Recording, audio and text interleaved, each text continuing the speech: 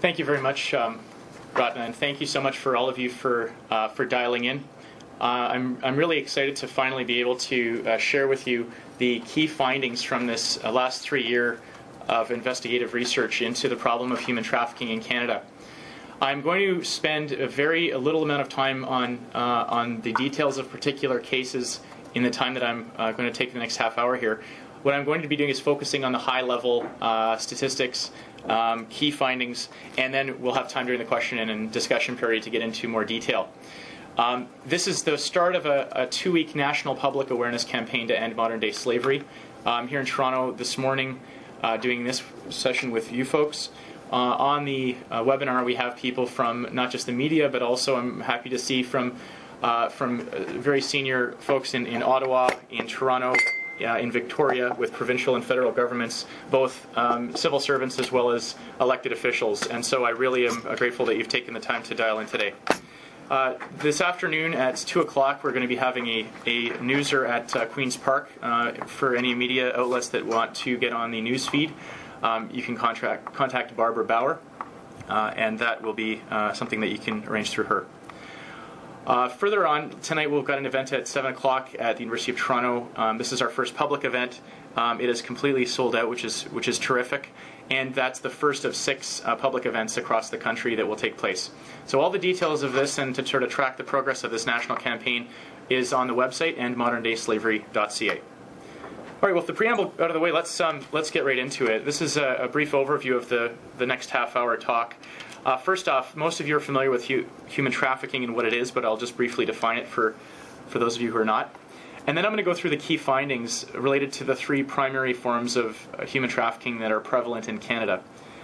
I'll talk about the technology of trafficking because it turns out that this is in fact a major role contributing in particular to sex trafficking in Canada, both foreign and domestic. And then I'll talk about the issue of demand. We'll then move on to discuss evaluating Canada's response. As Ratna said, we're not just interested in taking the problem as it is. There was a saying we used to use with the Future Group when we first started, and I think it's poignant to use it today. Most people are more comfortable with old problems than new solutions. And slavery is a very old problem, and we see modern-day slavery in our own country. And it's the solutions which are debatable, and we want to see debate on them, and we'll be proposing what Canada should do and what our provincial government should do. As you see on this slide, traffickers have a plan, but Canada does not. That's not merely a rhetorical statement. I'm going to show you today excerpts from a playbook provided to me by police that show that traffickers have been systematically targeting, in particular, Canadian underage girls for exploitation in the sex trade. And the fact that we do not yet have a national action plan is a source of concern to me, and I'll be letting out some recommendations today as to what that action plan should look like, and then of course we'll take questions. The concept of human trafficking is actually relatively well understood and defined. This is the definition that comes from the UN Protocol to prevent, suppress, and punish trafficking in persons. Canada signed this international treaty in 2000, so over a decade ago, as did over 117 other countries. So there is a universal definition, and this is the definition that I've used in my research and for my book. So it has 3 parts. The first part is the act. An individual who's a trafficker either recruits or transports or transfers or harbors or receives people. So notice that while movement can be part of the human trafficking equation, it's not necessary. Now, any one of those acts is committed through any one of these listed means in number 2. They range from relatively less egregious forms of control to the more egregious. So they begin with deception. Traffickers also use fraud or coercion. They may use a position of power or authority. They may pay others in control of the victim. They may threaten to use force, actually use force, or engage in abduction. I can tell you that in the trafficking cases we've seen in Canada, we have seen every single one of these means being used, including abduction. Traffickers, however, are far more pleased to resort to the less egregious forms. It exposes them to less serious penal sanctions if they are apprehended, and it certainly makes it easier to control victims if you can deceive them than it is to use outright physical force. And we'll go into some examples later of this. And then finally, it's for the purpose of exploitation. Internationally, we see sexual exploitation, forced labor, organ trafficking, servitude, slavery, or practices similar to slavery. In Canada, we've documented numerous cases involving sex and forced labor trafficking. We have not documented any organ trafficking cases. We have documented servitude cases and practices similar to slavery. Now, here are the key findings from a 3-year study, so you can appreciate how tough it is to boil them down to one slide. So there's a lot more detail. We've been able to confirm that human trafficking is national in scope. Invisible Chains documents cases in Victoria, Vancouver, Calgary, Edmonton, Saskatoon, Winnipeg, Toronto, Ottawa, Montreal, Quebec City, Halifax. The list goes on and on. These are just the major cities. It's important to note that numerous smaller cities and towns are also affected. Both sex trafficking and forced labor trafficking are occurring in Canada, and they have been for at least a decade. The victims are Canadian citizens as well as newcomers, adults as well as children, men as well as women. And in terms of the numbers, I'm confident in saying that there are hundreds, perhaps thousands of victims exploited in Canada every year. And finally, Canada is failing to effectively address this hidden national tragedy. While there have been some excellent measures that have been taken in recent months and years, we're seeing an increasing level of attention being paid to the issue, and some very positive changes made in particular at the federal level with the passage of Bill C-268 to toughen the penalties for child traffickers, a problem that came directly out of this research study, as well as providing foreign victims with temporary resident permits and access to interim federal health care in 2006. Now is the time for a national strategy. We've taken incremental steps forward to this point, and now we have the database to move forward with a national action plan. I'd like to add that the RCMP's recent threat assessment that some of you are familiar with, it's available on our website if you want to take a look at it, does provide a number of different additional sources of confirmation of these details. The threat assessment is based on law enforcement sources. It's not based on the broader range of sources we consulted. So in addition to law enforcement, I also consulted with non-governmental organizations, provincial governments and agencies, immigration officials, and we obtained tens of thousands of access to information documents that were obtained, and that was very helpful in fleshing out the extent of the problem. Let's move on to some of the key findings now for foreign trafficking victims. In terms of the gender breakdown, these statistics are based on an analysis that we did from the citizenship and immigration data from 2006 till 2008.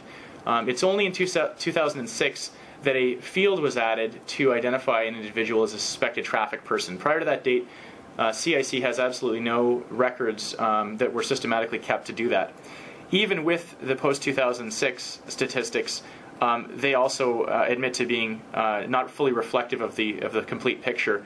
These only really relate to victims who voluntarily came forward to CIC either through police, immigration, another department, a lawyer, or on their own, and sought to remain in the country. So many victims who simply wish to go home would not be captured in these. But in terms of gender, I think it's notable that 1 in 4 foreign trafficking victims in Canada are men. And the recent case in Hamilton that I'll discuss later really speaks to a further myth about trafficking that is being upended, and that's that it only affects women. It certainly disproportionately affects women, but there is a sizable portion of male victims in Canada. In terms of the ages, and these are the ages not of when the person maybe began their exploitation, but when they were identified. So I would just exercise some caution in drawing too much from these, but most of them who came forward and were identified were adults. We saw a sizable number of cases reported through NGOs of minors who were brought forward, and we can talk about that further. In terms of the forms of exploitation, roughly an equal split between forced labor and sex trafficking, and I think that really, again, speaks to the lack of public awareness about forced labor trafficking and the greater need for action on this as well.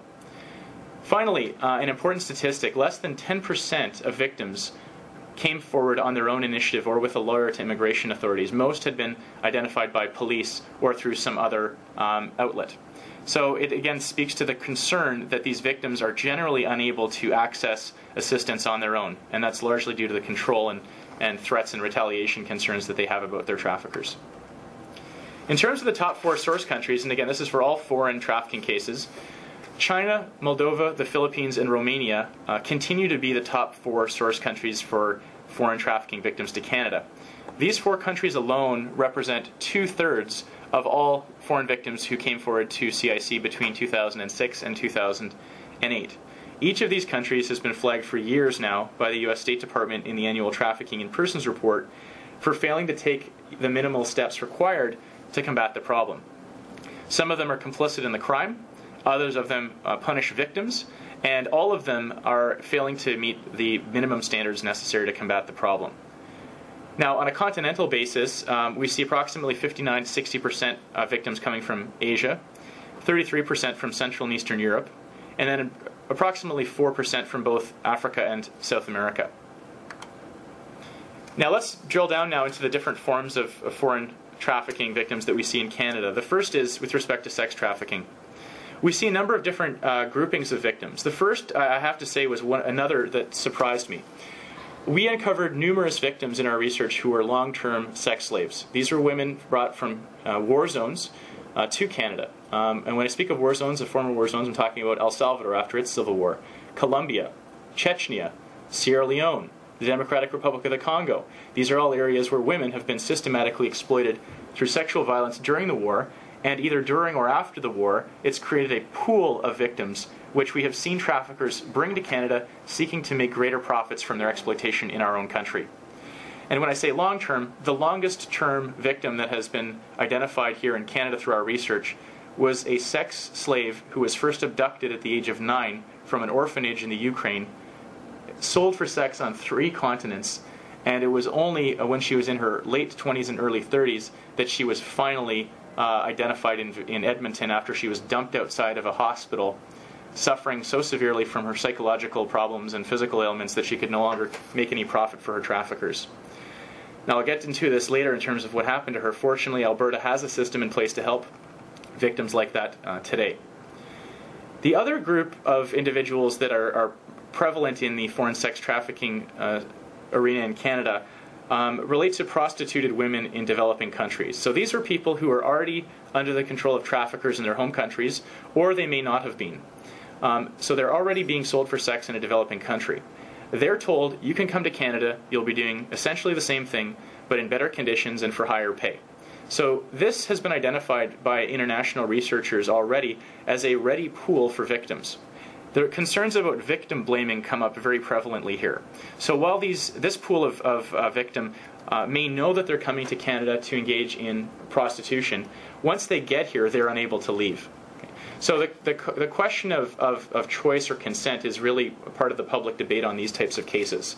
Under the UN definition of trafficking and under the Canadian Criminal Code definition, the alleged consent of a victim is supposed to be irrelevant. Now, you can't consent to being exploited, meaning you can't consent to having deception, fraud, force, or things like debt bondage, as you see on the screen, used to cause someone to continue to be sold. Any even nominal notion of consent in any civilized legal system includes the idea that you can remove your consent. You don't just perpetually consent to being sold for sex. So the cases of prostituted women who come to Canada recruited by traffickers, they can then become trafficking victims if they're no longer able to leave the situation. And this is a common tactic involving debt bondage, and we've documented this in a number of cases. So it's important to note that we've got these two extremes in terms of the types of victims. There's also false offers of employment, so deception used to lure victims to Canada. That's increasingly a common fact that we're finding. Now, where are these victims being found? Well, for foreign victims, it's primarily in these diverse arrays of so-called indoor venues. And when we hear people in the media talk about saying things like indoor prostitution or indoor sex acts are safer than on the street, I can say conclusively that's 100% false. Being indoors made these individuals more vulnerable and less visible to the public. They were sold through micro-brothels. These are apartments and condominiums that are literally embedded in our communities throughout Canada. A recent case in British Columbia had an entire network of micro-brothels throughout the BC Lower Mainland. The trafficking victim from China, who subsequently came forward, one of 9 women, was being advertised on Craigslist. So at once she was fully visible to men who wanted to purchase sex acts, but at the same time kept hidden because she was moved throughout the BC Lower Mainland condo micro-brothel network. We've also seen foreign sex victims sold through escort agencies, massage parlors, and in strip clubs. There's a very vocal, I think it's fair to say very biased representative of the adult entertainment industry who speaks out quite frequently whenever the issue of human trafficking comes up. He was critical of the RCMP's recent public awareness campaign, which identified strip clubs as places where sex trafficking victims have been found. We have not only got multiple cases where sex trafficking victims have been found working in strip clubs, particularly here in Ontario, but access information documents also reveal that the contracts being used control these women. And I've included just a brief quote from an analysis done by the Canada Revenue Agency, who looked into these contracts and found that they smacked of slavery. That's their words, not my own. And finally, advertised through Craigslist and sold through hotels and motels. We've seen that as well with foreign sex trafficking victims. Now, the forced labor case in Hamilton is a dramatic example. If you're not familiar with it, we have some links on the website, but essentially it's the largest human trafficking bust in Canadian history to date. It involves at least 19 Hungarian men victims of human trafficking, 10 alleged traffickers, several still at large, and quite extreme forms of control. We're talking about locked, kept confined in a basement, fed just once a day and then only scraps, and forced to work at a construction site in Hamilton without any pay. They also, this case also involved welfare fraud, which is a very common aspect of human trafficking that we've seen in the United States. So not only does the trafficker extract financial gain through the forced labor of the victim here in a construction site, they also collect unemployment insurance on behalf of these individuals. And therefore they're sort of double dipping, really. So it's a very lucrative form of human trafficking. The sectors that are susceptible to forced labor that have been identified internationally are called 3D sectors. These are so-called dirty, difficult, or dangerous sectors. They include things like agriculture, construction, cleaning, domestic work, hospitality. And I can tell you that all of these sectors, we have seen forced labor victims in Canada. The victims are as young as 13 years old. We document a case of a young girl from a country called St. Vincent and the Grenadines, a very small country in the Caribbean, brought to Canada to work as a babysitter. It turned into a horrific nightmare for her. She was basically a domestic servant by day. By night, she was sexually abused by the father of the home. So at once, she was a victim of forced labor trafficking and sex trafficking. And in many cases, we see the distinctions, in fact, blurring.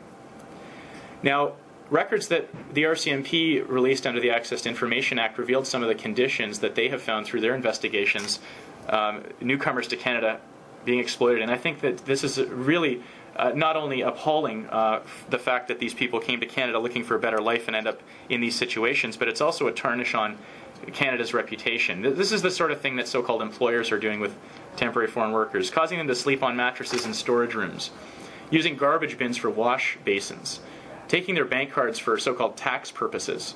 I'll talk later about some of the recommendations to improve the temporary foreign worker program. It's integral to Canada's economy. It's integral to the well-being and success of not just newcomers to Canada, but their families back home. And some countries rely heavily on it as a source of a tax revenue base. How do we ensure that we crack down on this exploitation, which is really completely unacceptable? We'll get into that a little bit later. Now, Canadian sex trafficking victims. This is the third category that I'll focus on today.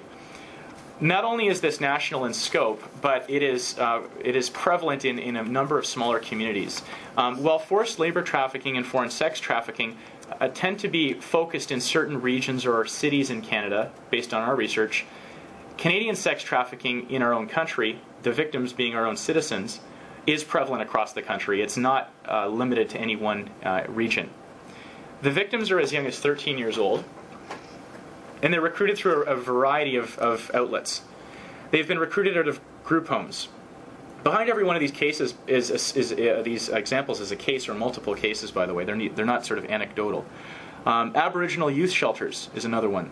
Centers for abused women. Walking home at high schools by classmates or associates of classmates. Out of shopping malls, at bus stations, in parks, on Facebook and MySpace. You'll notice that these are all places where not just vulnerable underage children would hang out, but anyone's child. And it turns out that we've even had cases involving middle-class families whose daughters have been sold by traffickers while the daughter is still living at home, and the trafficker using blackmail to control the victim. So when we say that this is in your community, and for some Canadian parents it's literally in their own house and they didn't even know about it. The estimated annual revenue for a single Canadian girl being sold for sex acts is $280,000 per year. The traffickers are not only men, but they are also women. The first set of human trafficking charges laid last month in the province of Manitoba involved a female trafficker. The first conviction in Ontario, also a female trafficker. The reason is, we call this sort of the wolf in sheep's clothing. They're much easier to gain access to places like women's shelters, which is where they deliberately recruit, and to befriend these women who are roughly their own age and perhaps slightly younger. The tactics used to control victims of domestic sex trafficking have been analogized by psychologists to the tactics used by torturers. And when I first heard that in my interviews, I sort of pushed back and I thought, well, this sounds like a bit of a rhetorical flourish. It turns out that it's completely accurate. In the United States, the U.S. Department of Health and Human Services officials that I met with in Washington, D.C., told me that when they first began 10 years ago trying to treat victims of sex trafficking, they had to bring in the same people they used to treat torture survivors who were come from countries with horrific methods of torture. The street gangs that are involved, I've identified several here for you. North Preston's Finest is a Nova Scotia-based street gang. They have been extremely active in southwestern Ontario. They have moved into Western Canada now as well, in part, we believe, due to increased law enforcement activity in Peel Region. The Peel Regional Police, of course, leading the country on prosecuting domestic sex traffickers. The group, while it is relatively small, it has an incredible reputation for violence. It's an intergenerational street gang. In Calgary, the Calgary Police Vice Unit told me that while there is only a single member of North Preston's Finest in Calgary, the reputation for violence and the use of firearms by these gang members has preceded them, and as a result, other traffickers in the Calgary area provide a number of payments to North Preston's Finest representatives in Calgary to leave them alone. So, with that information in mind, I just want to put the question to you to consider. How can we expect the 14-year-old girl who's a victim of this gang to come forward to police in a province where there's nothing in place to provide her with a safe house or accommodations and protect her own identity? If violent criminals are intimidated by the North Preston's Finest gang, how do we expect a 14-year-old Canadian girl with no family to stand up to them? The Ledbury Banff Crips is a relatively unknown gang. I'd never heard of them. They're based in Old Ottawa South, 15 minutes from Parliament Hill.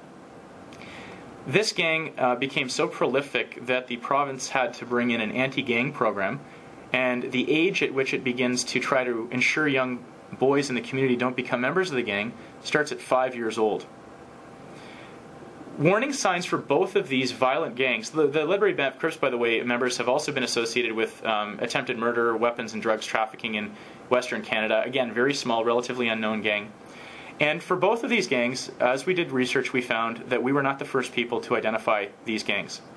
In the case of the North Preston's Finest gang, NPF, for over 15 years, they have been known to police. A book was published in 1996 called Somebody's Daughter by a reporter from Halifax documenting what he called at the time the Halifax-Toronto pimping ring, calling for an end to this gang and the police take greater action against them. They're still here, and they're now nationally active. It's the sons and grandsons of some of these individuals still operating. In 2007, police in the Greater Toronto Area called for an integrated task force to shut down North Preston's Finest. That was in 2007. Here we are 3 years later, and still nothing has been done. And that's why today I'm renewing a call on Premier Dalton McGuinty, publicly, what I have already asked him to do privately, which is to create an integrated police task force in the province of Ontario to crack down on these violent sex trafficking operations. Now, with respect to the Ledbury Banff Crips, they too have been known to authorities for some time. A report published over 5 years ago, provided to the Ottawa Police Services Board by the Chief of Police, Vince Bevan at the time, documented that these individuals were active, that they included female gang members who were very prolific at recruiting underage girls, and that they needed greater resources to combat what the Chief of Police called a hardcore street gang. Again, they are still active. Laura Emerson, who's the first convicted female trafficker in Canada, was believed to be an associate. And additionally, there are a number of Haitian gangs that take the street names of some U.S. inner-city gangs, the Bloods and the Crips, numerous independent criminals, and there are others who are involved. Some more information now. This is really another area which we were shocked, our research team, to find out about. This is Canadians becoming victims of sex trafficking in the U.S. The tactics that we've seen in more than one case include women being approached in shopping malls. There's something called the free trip to Florida scam, and again, we've seen this in multiple cases. It almost always involves Fort Lauderdale. Again, we can't say if it's the same people involved, but there have been more than one instance. Jessie Foster is a missing Canadian woman, never been found. Her mother is doing everything she can to try to identify her daughter, who went missing in Las Vegas. She was lured to the U.S. with a free trip to Florida ticket, and when she got there, the individual, after a few days of having fun, demanded she repay the money by being sold for prostitution. She was moved to New York, Atlantic City, and eventually to Las Vegas. The last time her mother heard from her was when she said she was going to finally leave the situation and come home, and that was the last call that her mother ever received.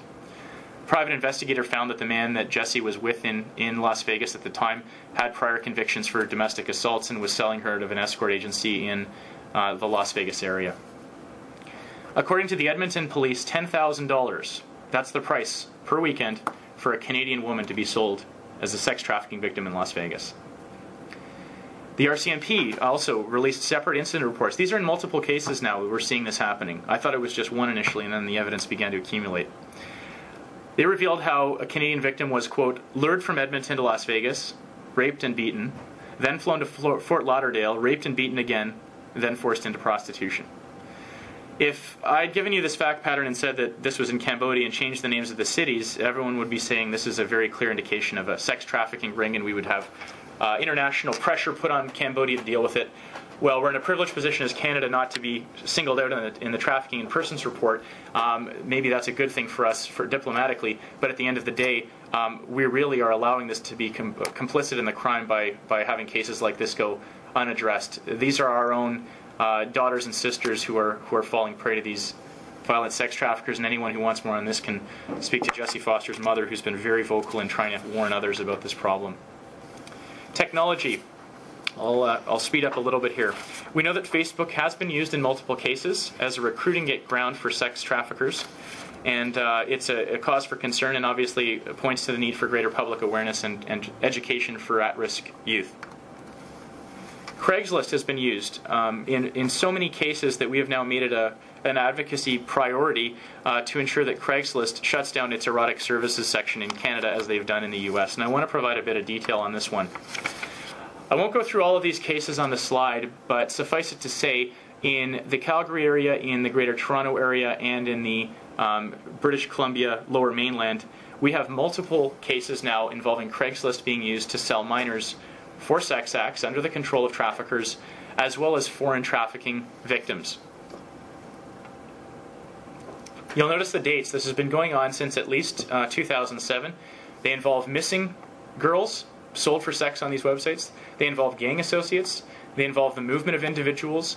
And the Calgary police, in an undercover operation called Operation Street Fighter, found that Asian organized crime is using Craigslist as, quote, the medium of choice to sell women. I mentioned Peel Region earlier. Their first conviction, and indeed the first conviction ever in Canada, that happened in June of 2008, involved two girls being sold on Craigslist, both Canadian. One, a 14-year-old with fetal alcohol syndrome, it's a ward of the state. The second is a 15-year-old homeless girl. Imani Nakpangi made over $400,000 by selling them out of hotel and motel rooms and frequently advertising them on Craigslist. And his was really just the first case where the Peel Regional Police saw this happen. And finally, more recently in North Vancouver, the RCMP have even sent home warnings indicating that high school students were being recruited by gang members and sold for sex. And I mention North Vancouver because some of you know that this is a relatively well-off area. It's the kind of thing where people are shocked if they ever see someone panhandling on the street. It's across the Lionsgate Bridge. It's in the serene mountains. This really shocked the community. And so if it can happen in all of these parts of the country, it can happen in any community. Now, in the U.S., Craigslist has implemented measures to try to put in initially safeguards to stem both the sale of children and the sale of any victim who was controlled by a trafficker. What you see here is data from Craigslist that they presented to Congress in a congressional committee last month. Now, the very top line you can see is Toronto. Below that is Vancouver, and then far below both of those Canadian cities are major U.S. cities like Chicago, New York City, Atlantic City, and I believe Seattle. And what you can see is the U.S. figures taking a very steep drop, and then a further steep drop, and then right down at about the 10% level. This is the monthly percentage of change of the number of ads that appeared in the erotic services section on Craigslist websites in each of these cities. Now, why have the rates in the US gone to just 10% of the number of ads that existed in 2008? And why have the rates in Toronto gone up to almost 170% of what they were just 2 years ago? The reason is Craigslist has been pressured through a combination of threats of litigation and through political pressure to shut down its erotic services website after finding that none of the safeguards they put in were enough.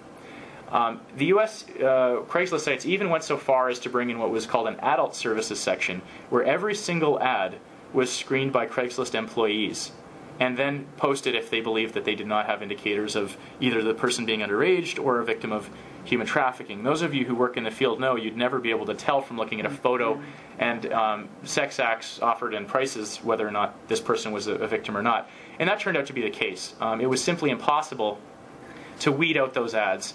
And if you were to carry this map forward to today, what you would find, of course, is the U.S. cities are now at zero because Craigslist has permanently shut down the erotic and adult services sections across the U.S., but so far refused to do so in Canada. The reason they gave is that there's been no concern expressed from Canadian authorities calling on them to do the same. And so I consider this to be obviously duplicitous on the part of Craigslist, but also, if that's what they say they need, let's see some political leaders stand up. That's why this past week I've made a strong call publicly for Craigslist to shut down what CNN calls the Walmart of child sex trafficking on its websites. And today I'm calling on Public Safety Minister Vic Taves and his public safety counterparts with the provincial governments who are meeting in Vancouver this week to demand that Craigslist immediately shut down its erotic services section in Canada. If Craigslist is unwilling to shut down its erotic services section, then charges should be laid under the criminal code against the company, its founder and CEO, for aiding and abetting human trafficking, child trafficking, and the prostitution of minors. And I've already announced that I'm prepared to lay those private criminal charges if they're unwilling to do so on their own initiative. Obviously that would be a last resort, but it's something I'm quite serious about, and we've begun preparing a brief for Crown prosecutors. Let's talk about demand now. We know that human trafficking is demand-driven. That goes for not just sex trafficking, but also forced labor trafficking. I identify in the book a number of different areas that are really well known for being products made with forced labor. And it really gives us all pause to think about some of those products that we purchase in our own daily lives.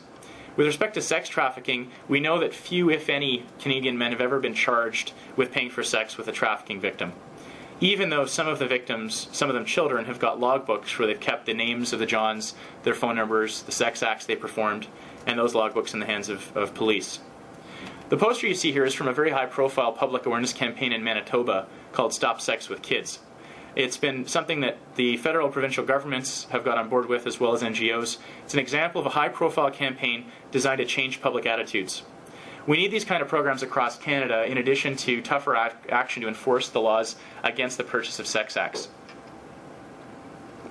The real debate now, of course, is what do we do with our prostitution laws, given the recent Ontario case striking down the solicitation, bawdy house, and living off the avails offences in the province of Ontario. I'm hopeful that on appeal that case would be overturned, but at the same time, the status quo isn't acceptable. It still continues to treat people who I consider to be victims as criminals. And that's why I'm really strongly recommending the approach that Sweden has taken. I don't have time to describe it in detail. There's an op-ed in the Globe and Mail that's linked on our website, which you can read at your leisure. And of course, we've got a whole section in the book devoted to this. The bottom line is Sweden says the purchasers of sex acts need to be held accountable, both through public education programs as well as fines and potentially imprisonment, but that those being sold need to be given options and exit options to get out. This has worked. A recent study found that this solution has not only changed public attitudes and cut prostitution, but more importantly, it has not simply driven the problem underground as some had feared. As you know, human trafficking has only been a crime in 2005. There have been approximately 30 arrests and charges laid, during a 2-year period from when the first charge was laid, April 2007 to 2009. Most charges relating to domestic sex trafficking. The concerns that continue to rise are victim intimidation. This has been the reason for a number of charges being withdrawn. And inadequate sentences. We really need to do a lot more to put evidence before the courts about the effects of this on the community, on the victim, and calling for stiffer sanctions.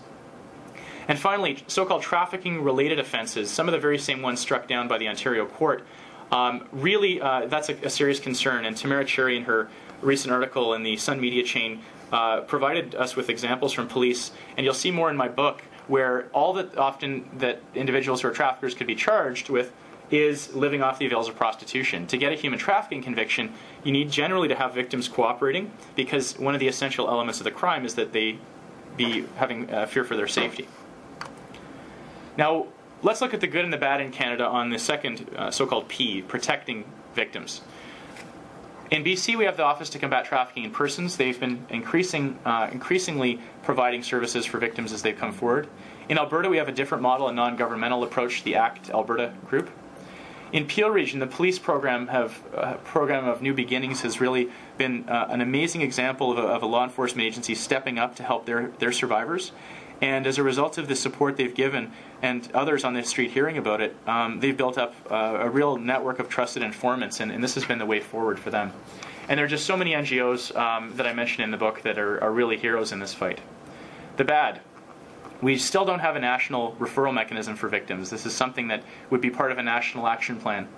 We still do not have any system in place to provide the services, the specialized services trafficking victims need in the most populous provinces of Quebec and Ontario. In both provinces, this has meant victims have spent time locked in immigration detention. In the U.S., there's a law which says a victim should never be detained. If they do need to be detained for their own safety or any other reason, it must not be in a facility that is not suitable to their status as a victim of crime. And I've suggested that immigration detention, remand centers are not suitable for victims of crime to be imprisoned. In one case, we had an 11-year-old girl over a month in segregated detention in Montreal. Now, the cost of inaction is being paid by victims. Here in Ontario, we know it's the most populous province. It also has the largest number of confirmed foreign trafficking cases. We know that street gangs are active here in targeting Canadian victims as well. There's no provincial body to coordinate services to meet the specialized needs of victims. Don't assume that the standard services that are available for example, domestic abuse are going to be able to take victims. We've seen many cases where that's not possible. And unfortunately, because the NGOs who want to provide help are not being linked up through the provincial government with places like Pearson Airport where victims are identified, that means that the services that are even available aren't being connected because of a lack of any sort of provincial body in Ontario to provide this service. Police are extremely concerned about this. They believe it is having a negative impact on these cases, and that's why one of the other major calls for today is to have the Premier announce immediate action, not only on the side of prosecuting traffickers, but to provide the victim services piece in the province of Ontario. And he's been provided with two models, the BC governmental model or the Alberta non-governmental model. These are just a few quotes, and I won't read them, but they're just a few quotes which I obtained when asking police in Ontario, what is the provincial government doing? You can see a lot of concern. Law enforcement seeing that victims are unable to come forward with confidence due to lack of resources. And in many cases, when battered women's shelters are full, police having to pay for food, shelter, clothing out of their petty cash, and obviously that's not what that petty cash is meant for. Finally, on prevention, there are a few examples of good programs that I've seen. One is this program, which is in English, Cinderella's Silence. It targets girls in Quebec who are 12 years old and older, and that's because that's the age that traffickers are recruiting them. This has been in place since 2002 and is a really good example of an age-appropriate model to educate at-risk youth. The Temporary Foreign Worker Program, one of the key recommendations I'm recommending, in addition to what I think are really favorable measures that Jason Kenney, the Minister of Immigration and Citizenship, brought in October 2009, which would ban employers who violate labor conditions that were promised. In addition to that, we need what I call whistleblower protection.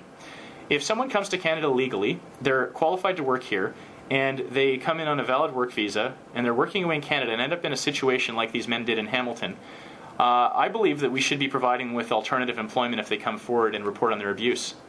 They were brought here to meet a need. They were horribly mistreated, and the words of the RCMP, treated as modern-day slaves.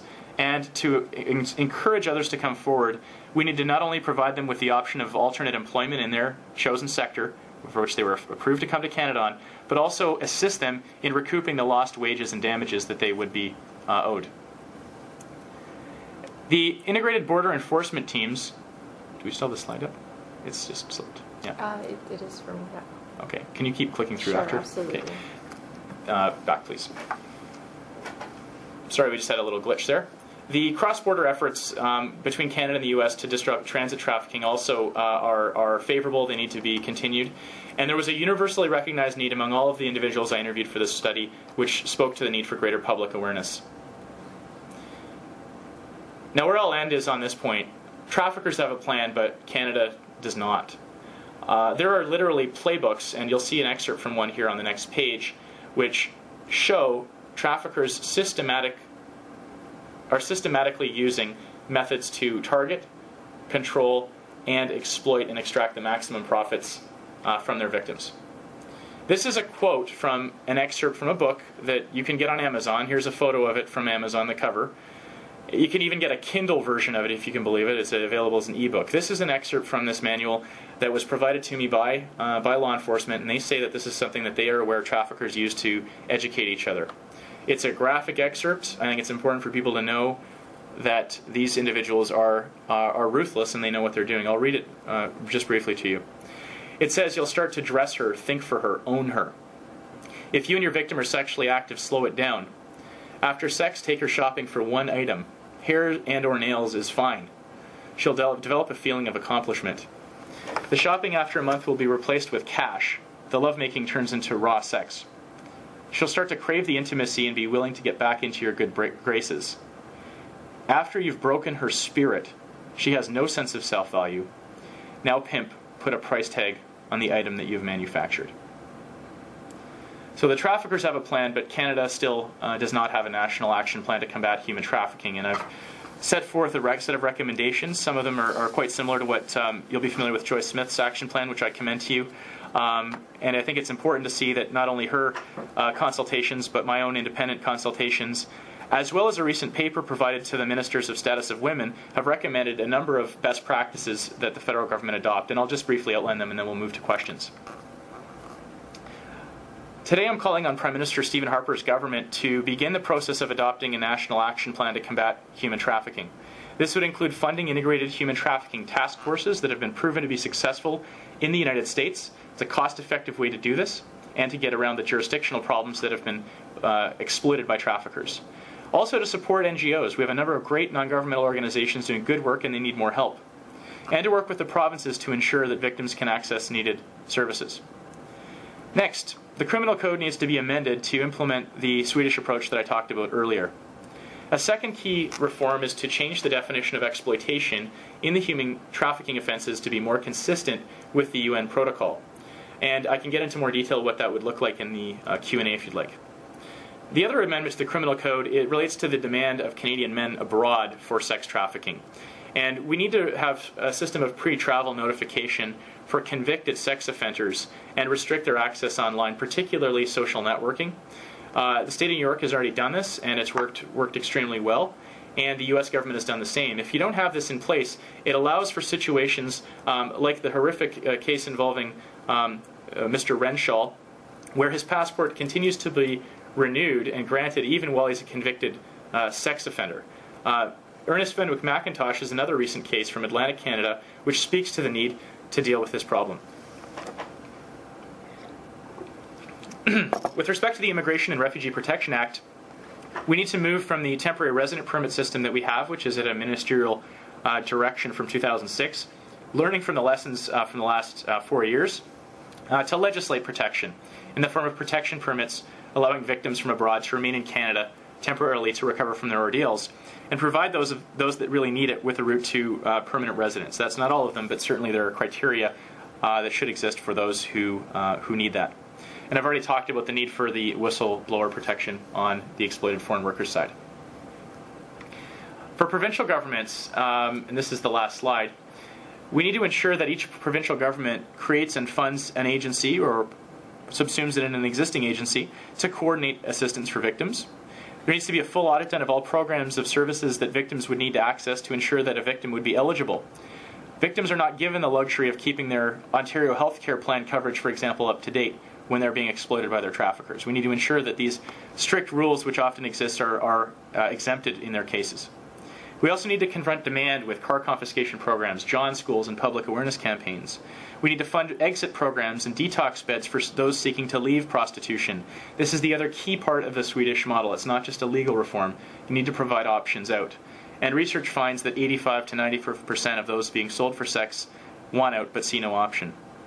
Frontline professionals, particularly in those sectors that I identified earlier, need to be aware of the warning signs of trafficking.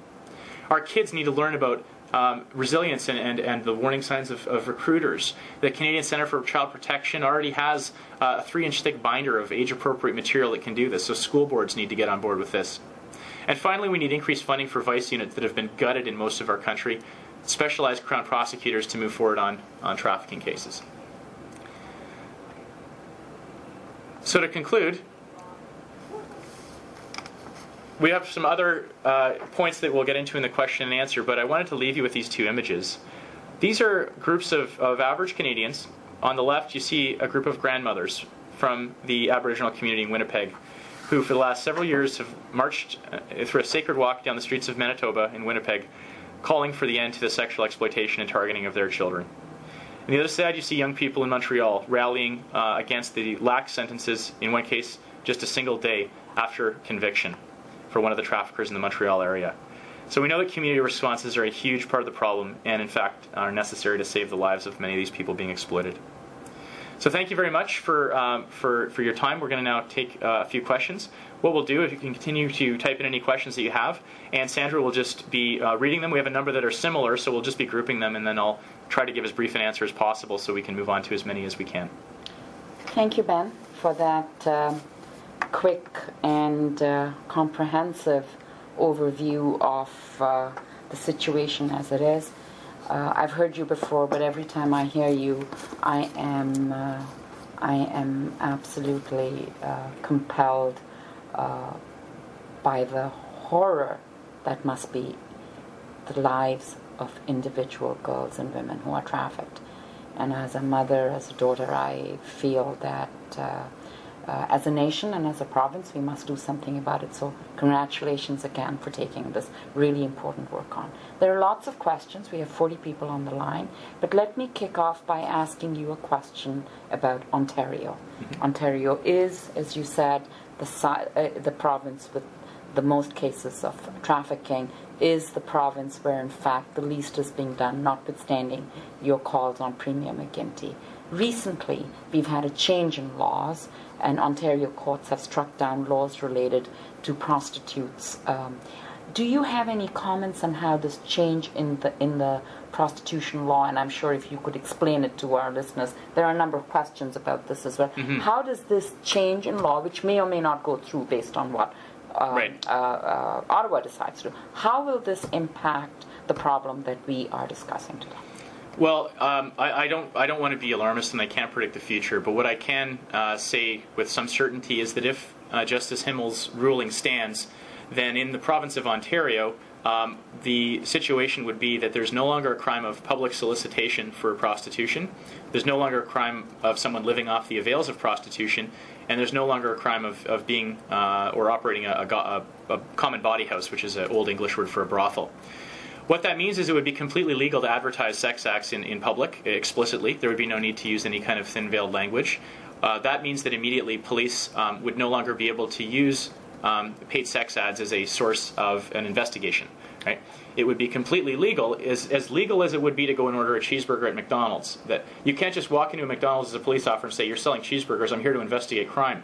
That there would no longer be legal grounds simply because something is a brothel to investigate it. It would be like if it were a factory. The police can't just show up and insist to be let into the back room of a legitimate business like a coffee shop or a website company. So that's, for me, that the entry point for investigating sex trafficking cases typically relates to many of these prostitution laws. So we would lose that. The second thing, as I mentioned earlier, is when we get to the prosecution stage, if the victim in the case is unwilling to provide testimony in court, and if the police are unable to find some other evidence, in some cases they are, but generally it's the victim's cooperation that is needed, then it will be exceedingly difficult, and in some cases impossible, to establish the victim feared for their safety. And that, on the basis of that, they would be acquitted of human trafficking.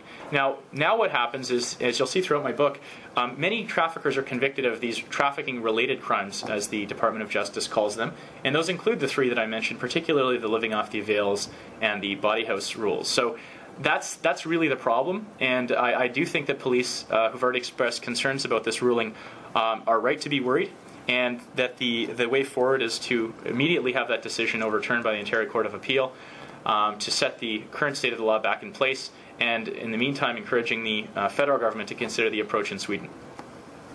Thank you, Ben. I'm sure you'll continue to follow the situation and keep us updated on your website or the blog.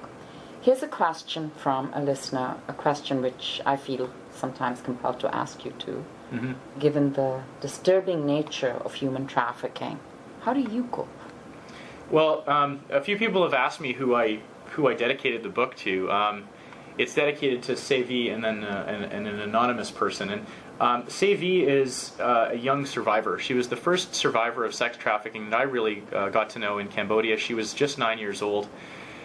And I continually think back to her, and now a growing number of survivors, people like Tamea Nagy, Natasha Foley, the young Aboriginal girls that I met in Winnipeg. We've donated proceeds from the book to help two Aboriginal girls who just turned 18 to get set up in their new homes. These are people without families of their own. They're being basically kicked out because they're not eligible to stay in the youth shelter they've been safe in for now years.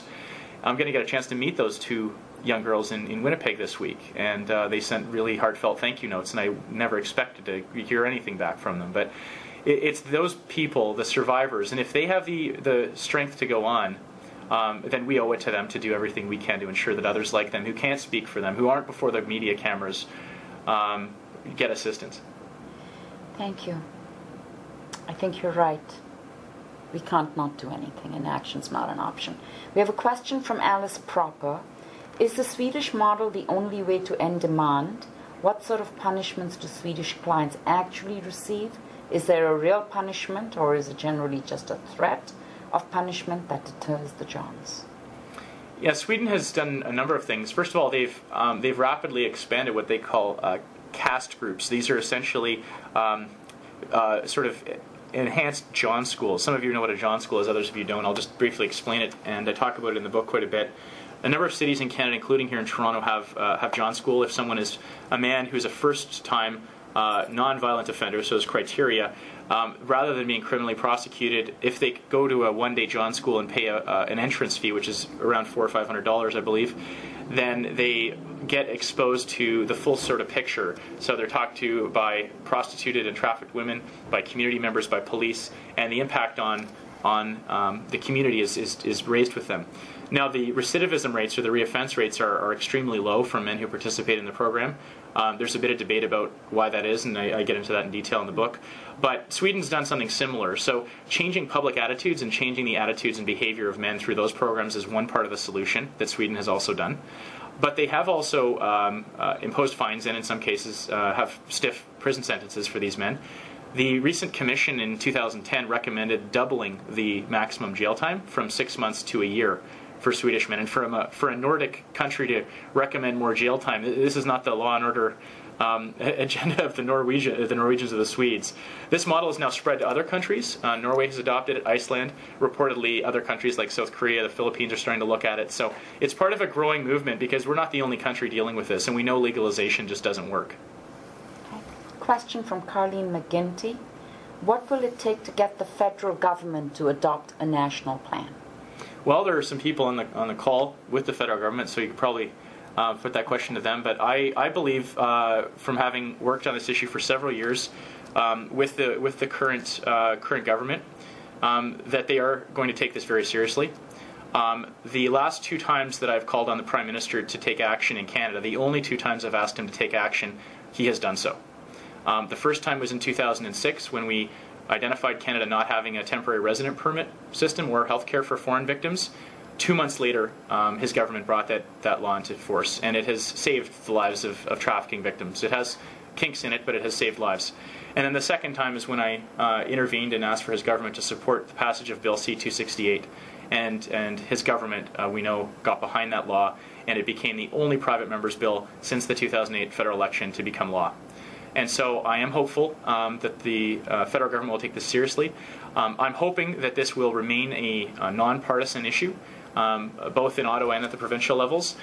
It does not need to become one, but I do believe that public awareness and greater media attention on the issue does create movement and reason for this to be prioritized. Because unless it's a political priority, it will not get addressed. And fortunately, there's a number of things that we've talked about that are happening that make it more of a political priority. And so I'm hopeful that we'll see some action on this. But again, the need to have continued advocacy work done from many sectors is a necessary part of this. So then let's ask the question about Ontario. What will it take us to make some headway in Ontario? I think one of the drawbacks in Ontario is, while there are a number of really well-meaning and also very effective non-governmental organizations, there are very effective policing agencies like Peel Region. We don't in Ontario have a sort of central meeting place or a central coalition where these groups regularly are able to meet and be more effective in making recommendations to the provincial government. I really think it's an opportunity now, with this research being done, with the RCMP, the threat assessment being done, to see some organizing around local groups in Ontario. Why not form an Ontario coalition against human trafficking? It's be broadly available to any organization or police force to participate in, and its simple mandate would be to improve the provincial response to the problem. A very informal network that could create a plan of action and an agenda, and be more of a consistent and active lobbying or advocacy force at the provincial level. For my part, I'm going to be focusing today in all of my media on this issue and seeking to raise it to greater public attention. And I've already been contacted by the official opposition here in Ontario, who are quite concerned about this issue, obviously. And so I'm hopeful that, again, it will be an issue that will get greater attention at Queen's Park. So I think we have time for just one more question. We'll take it. I know the call was supposed to go till 11. But here's a question from Robin Pike. What are your thoughts on the potential effectiveness of a blue blindfold campaign in Canada? Or have you uncovered a more effective campaign for Canada? Yeah, so those of you who don't know, Robin Pike is the Executive Director of the BC Office to Combat Trafficking in Persons. There's a number of different levels of public awareness that we need to see. I'm always a big believer in targeted awareness campaigns. Robin's office is currently developing a training curriculum for frontline professionals to identify the warning signs of human trafficking and identify what can be done for help. It's being developed in BC now. I was interviewed for it recently. Will be a webcast training program, which, as I understand, will at some point be made nationally available. So that's needed. But we also need general public awareness in the warning signs. And people need to know that they can call Crime Stoppers to report anonymous tips and so forth. So the Blue Blindfold campaign, I think, can be effective.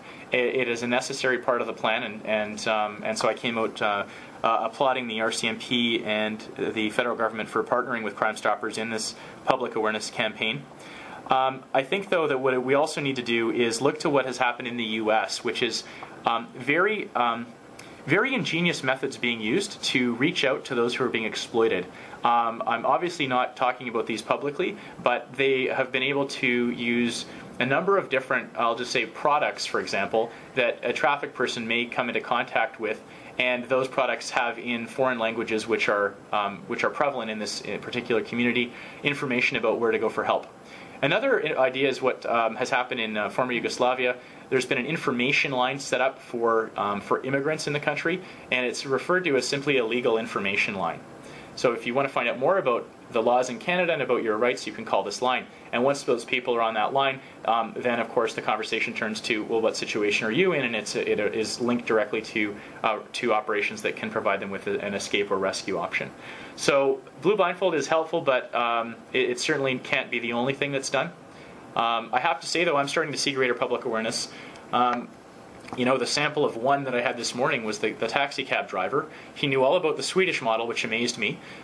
He was aware that not just foreigners but Canadians were trafficked, and he told me about prostituted women in his cabs who he knew were being sold by pimps, as he called them. And he said, well, I don't know where I could have reported that I dropped her off and that she told me she was being forced to ingest these drugs. And he said, I didn't know who to call, and I didn't want to call the police, I didn't want to get involved. And I said, well, you can call Crime Stoppers. Oh, I didn't know that. So there is a need for greater public awareness, and we know that certain sectors are more likely to come into contact with trafficked persons, like the hospitality sector, like the taxi cab companies. And so I think, again, the idea of a targeted awareness is probably more effective in the end. Thank you, Ben, and thank you to our listeners. Our time is coming to a close, although I'm sure we could ask Ben many questions, but he's got a very busy day.